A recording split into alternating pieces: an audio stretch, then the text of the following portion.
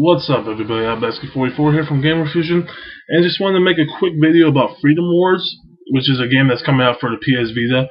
I'm sure most of you haven't heard about it yet, and that's why I wanted to make this video, because the game looks awesome. A lot of people are saying it's going to be the next Golden Abyss for the Vita.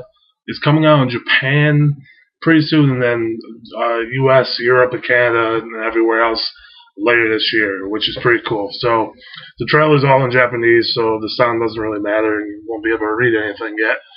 But unless you speak Japanese, of course. But what the game is you are in prison, and you have to do all these quests and side missions and everything to lessen your time in prison. And you could customize your character completely.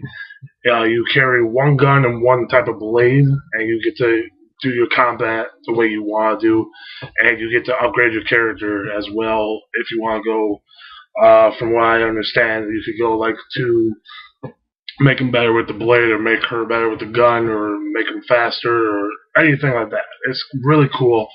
It's up to 8 players, I believe, co-op too, so you can play with 8 of your friends.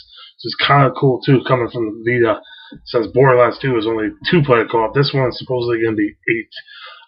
But yeah, I just want to bring this to you guys' attention. It's called Freedom Wars, and it looks awesome, as you guys can see here from the trailer. The graphics look great. The quest, I was told too, is kind of like a Borderlands theme. That some are going to be very difficult, some are going to be very easy.